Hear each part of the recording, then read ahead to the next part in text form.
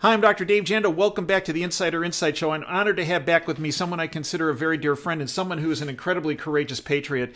A little background on my friend Patrick Byrne. He's a truly multidimensional figure and individual. Patrick, many people know him as the CEO, founder of Overstock.com. Other folks know Patrick as a person who actually pretty much hides the fact that he has a PhD from Stanford. Incredibly well-educated individual and transformative figure. In addition, most people that attain the billionaire status sit on their hands and feet, if you will, head out at the beach. Not Pat. He took on Wall Street, took on their corruption, helped every person who has a penny in the stock market or in a 401k and a retirement plan, took them on, exposed them, and then, if that wasn't enough, of late, as we've outlined in our two previous interviews with Pat in the past month, Pat realized, wait a minute, being an IT guru, there are problems with this elections in the past and what's coming up in November, assembled a team of IT forensic experts, analyzed what happened in the past, were there monitoring what happened on November 3rd, and had the courage to come forward and speak about, on this platform, on a number of other platforms, what they found and what they're doing. It's my honor to welcome back my friend Patrick Byrne. Pat, welcome back to the Insider Insight Show. Dave, and how kind of you to notice. You know, very few people have connected all the dots that you've connected in my career and even understand what I did on Wall Street and understand it wasn't about my own company and things like that. That's all the spin they put on it. It absolutely was because I knew what the goons were doing to America. So thank you for your nice introduction. Well, the goons are doing it again to America, Pat, and you're one of the very few people, along with General Flynn and Sidney Powell and Lynn Wood and a number of others, handful, Peter Navarro and the like, that are calling the goons on the carpet. So let's get right down to it, Pat. Sidney and Mike are in the next, I'm in a suite. They're in my living room, so we don't want to stay too long because they're waiting for me to finish. Give them my best. I consider both of them my friends as well. I will do so. They speak well of you. So okay, well, that's nice. So no, Pat, let's hit this hard because one of the concerns of not just myself but our listeners in all 50 states and in 120 countries that go to listen to our show every day.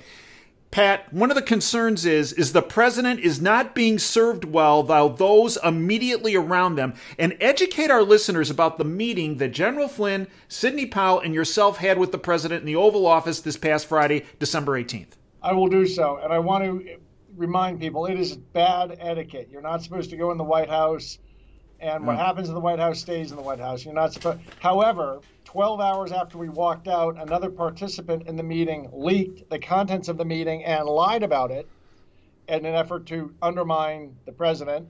And if he can lie about it, then, and this is the general counsel did the leak. He leaked him. General counsel's Pat Cipollone, and his go-to journalist is Maggie Haberman at the New York Times, and he leaked and lied about what happened. So I figure it's only right, you know, I'm breaking etiquette too, but I'm going to come out and tell the truth. Set the record straight. And I don't hide behind this pussified, pardon me, but anonymous sources stuff. I'm putting my name on it, my face. The New York Times published a lie. It was a fabrication. There was no discussion of using the military to impose martial law or Insurrection Act or anything like that. That's pure fabrication. So that meeting was 4.5 hours, Pat, and tell me if I'm wrong. It started in the Oval Office, it went to the cabinet room, and ended up in the private residence. That's correct. That's correct. And and Rudy came in after about 2 hours, and Mark Meadows was on the phone, and then he came in personally, and it lasted until about 12:10 at night. The president served lovely. We had Swedish meatballs brought up. Anyway, he's a wonderful man. He's a wonderful man. As you know, I did not vote for him, but my whole feelings about him changed. He's not at all as the media portrays. He's a wonderful, gentle, he's way too kind. I finally told him at one point, sir, CEO to CEO, I'd be firing these guys on the spot. His own lawyers were yelling at him, and they're lying. There are a dozen options or half a dozen options the president has. Let's say there's a dozen options, and with each passing day, one of them is disappearing. Maybe a bit poetic, but that's about right. Everything that gets discussed, his lawyers, led by his general counsel, are immediately in the mode of, oh, no, you can't do that. No, you can't do that. And then they caucus and try to figure out why the answer is no. But their answer is no to everything. Their entire answer to President Trump about having had this election a landslide victory stolen from him, their entire answer is lie back and think of England. Their entire answer is just take it. You can do nothing. That's really what their answer is. And any attempt to have a civilized discussion about the plethora of alternatives that say otherwise is met with, oh, no, you can't do that. You can't, oh, that might not work. Oh, no, if you did that, oh, that might hurt your reputation in the press. Oh, you know, it's silly. It's childish. And I don't want to say much about what he said, but I can tell you he sees what they are. He turned to me several times and said, can you see what I have to put up with? Can you imagine what I would have been able to get done in these 4 years if I didn't have, you know, he actually said, Patrick, my whole life I've had the best lawyers. People call me from all over the world to ask me, what lawyer do I use on this? What do I use on that? I've never had such terrible lawyering as I've had here in the White House. This is what I've been putting up with for 4 years. Can you imagine what I could have got done if I'd had some real lawyers? All they want to do is submarine them. I think, one of them actually left that night and took a job for 10 times the pay, was mentioned to me. There you go. It's all about the dough. All about the prestige, all about the cocktail parties. It's the socialite parties. Yeah, yeah. The word has gotten out in Washington, get the president to concede, and if you don't do that, there's nothing for you afterwards. But if you do, there's jobs for you at Sullivan and Cromwell and Skadden Arps, and there's, you know, you're going to be invited to Baltusrol for the Christmas party and the right country clubs and all this. And the leaders within the White House are telling the troops, just get the president to concede. And at one point I said that, and the president was shocked and said, who? He was, I shouldn't say much about what he said, but he said, who said that? And I said, one name I keep hearing is Pat Cipollone, and the guy was standing right behind me. And Sydney, I mean, it turned into quite a brouhaha, almost turned into a fist fight. Flynn at one point stood up on his feet because these three lawyers were standing, and Flynn stood up and said, you know, like, let's start with something simple here. Do you see, you guys at least see that the president actually did win on November 3rd? Right. And let's, you know, he was going to say, let's start there, and, you know, then his next thing. Let's start at common ground and work from there. Yeah. Right. And their answer was they all looked down and put their toe in the dirt and hemmed and hawed, and nobody could even give a straight answer to that. Oh. And that's actually when the president said, do you see what I have to put up with here? All I do, Pat, at least these guys want to fight for me. At least these guys have options. You don't even want to fight. You're just, so it was terrible. And Pat Cipollone is the guy who not only did he leak the story, which is the president's lawyer or general counsel, the White House general counsel is inappropriate, he leaked a lie about it. He leaked that we were in there talking about martial law and Insurrection Act, and that was a fabrication. Not even twisting. That was a fabrication. Pat. So you have the White House general counsel not only leaking to the New York Times, but when he leaks, he's fabricating things. So the president should fire them on the spot. I can tell you the president would win. I'll give you something that if he did, I think the chance is about 80 to 90% that on January 20th he'd be sworn in for a second term. And that would be sign a document that makes Sidney Powell special counsel and make Mike Flynn. I don't want to disparage Mark Meadows. Mark Meadows seems like a very nice gentleman. He's a nice Southern gentleman. You need a street fighter, Pat. Yeah, you need you need a guy you need Flynn. Meadows is not as they say in The Godfather, as Michael says to Tom Hagen, you're not a wartime consigliere. Mark Meadows is not a wartime consigliere. And who knows what's being dangled out to him, what jobs at law firms or at lobbying firms. As long as you get the president to go smoothly. I finally said to the president, entrepreneur to entrepreneur, I can tell you are not. I actually said this fairly early on. I said, as you know, sir, I've been swimming around in Washington for 2 months now. I can tell you're being poorly served by your administration and by your people, your leaders. And the leaders in your White House are telling people below them, just get the president to concede. And the president was shocked and said, it was like, really? And I was shocked that he was shocked. And I said, don't you know half of your White House has gotten the message. Half of the White House has gotten the message. Just get the president to concede. I can pull people in here right now who will come in and confirm. You know, he believed me. He knows. And that's when I told him it's this guy, Pat Cipollone. So Patrick, why is he still there? Why is Cipollone still there? That if I had, so I liked Mr. Trump much more than I had imagined I would from the way he's presented in the press. He's a wonderful gentleman. He's much different but he is both in public appearances and as the press portrays him. He's a very kind, thoughtful. He's also wicked smart.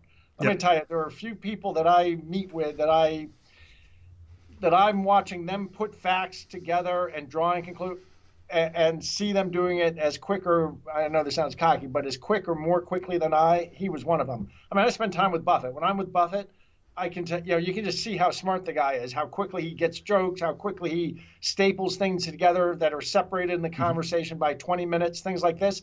Buffett was doing it. I mean, Trump was doing it just like that. He's smart, very smart guy. I don't mean to be condescending, but his stock went up with me so much, and one is he's much smarter than I had any idea, and he's much smarter than the people around him. He's too nice, and if he had a tragic flaw, what I can tell you is he's really quite a nice guy. There were moments, the lawyers at one point were yelling at him. Oh.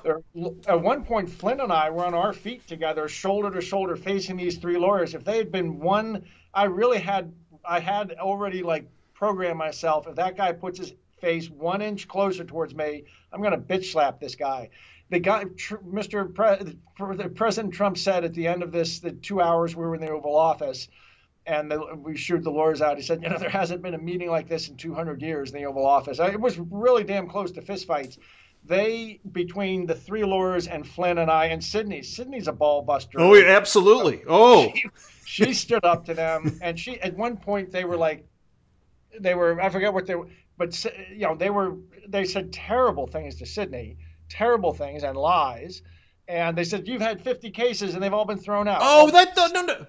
Yeah, they said that. That's globalist talking points. Those are deep state globalist talking points. Okay, no evidence has been presented in the court. Right. The White House General Counsel said to Trump, don't listen to her. She's had 50 cases filed and all of them have been thrown out.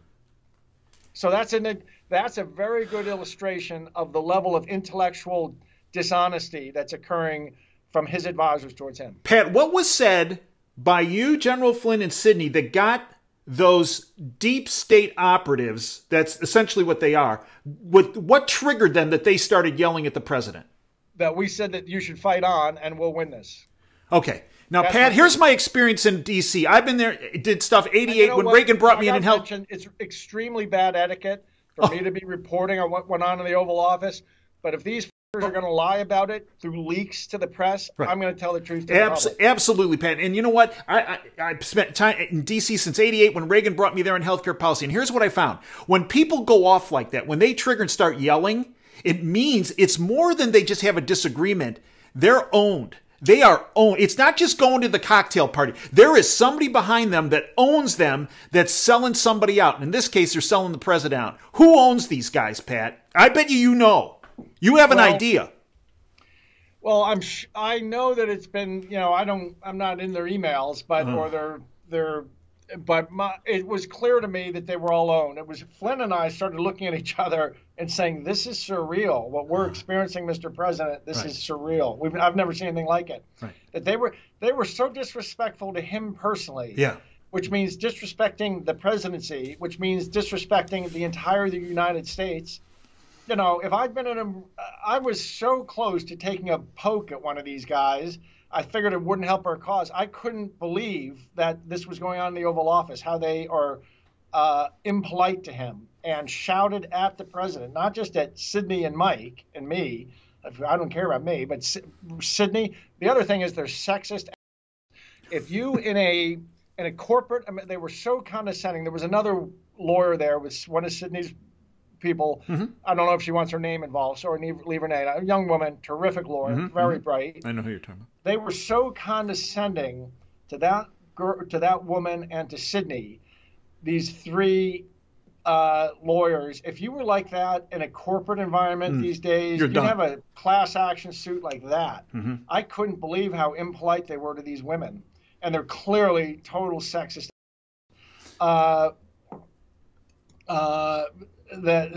So it was really one of the most unpleasant meetings of my life. And it was like being in the 50s, the way these men were treating the two women, and just brushing them off, but literally they were saying they rather than have a substantive discussion, Right. their answer to things that Sidney would say would be things like, well, she's filed 50 cases and not one of them, they've all gone thrown out, which is, explain why that's a lie, Dave. Explain to your audience why First of all, none of the cases, they've all been thrown out on process issues. There have never been one case that's been thrown out on the merits. The evidence has never been heard in any state court, federal court, Supreme Court. And she didn't file those 50 No! cases. There are people in Nevada and Pennsylvania. That's right. And the courts say, oh, you don't have standing, so they get thrown out. None of it has anything to do, you're right, with evidence or with Sidney Powell. No. So that's the level of deception and dishonesty and low integrity that is running the discourse in the Oval Office. And President Trump was like, do you see what I have to deal with, what I've had to deal with for 4 years from these people? They're the worst lawyers. I have no idea why he didn't fire them right there. They were so rude. Well, that's my concern. Why aren't they? They should be fired by now. They should be gone. Yeah, I think so. Well, In fact, Sidney said, go ahead. Sidney said it, and none of this is behind people's back. We're not the pussified Washington types who behind people's backs. Sidney said, you fire them now, make me general counsel, but we won't miss a beat, because they were basically threatening. He was saying something like, you don't need me. If you're going to, you need me. And she said, he did storm out a couple times, slamming the door of the Oval Office. Who did? Pat Cipollone. Okay. And his lawyers did. Right. And Sidney said right in front of them, fire them right now, and we won't miss a beat. I'll take over.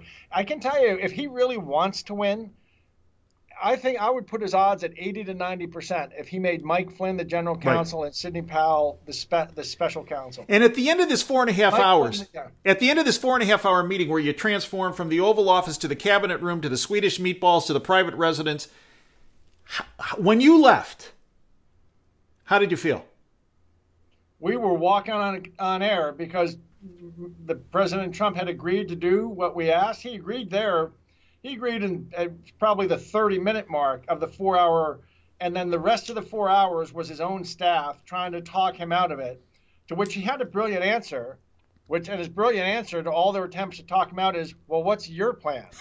And that's where they say, no, we can't really do anything. We can't. So it was completely done. Sidney Powell he had decided to make her White House special counsel and give her a security clearance. Yep. Then the next day, she calls in to Mark Meadows on Saturday and says, well, I'm going to need my office at the White House. And Mark Meadows tells her, we can't really get you an office, I don't think. And she says, well, okay, then give me a badge so I can come back and forth. Right. And Mark Meadows says, we don't really think we can get you a badge either.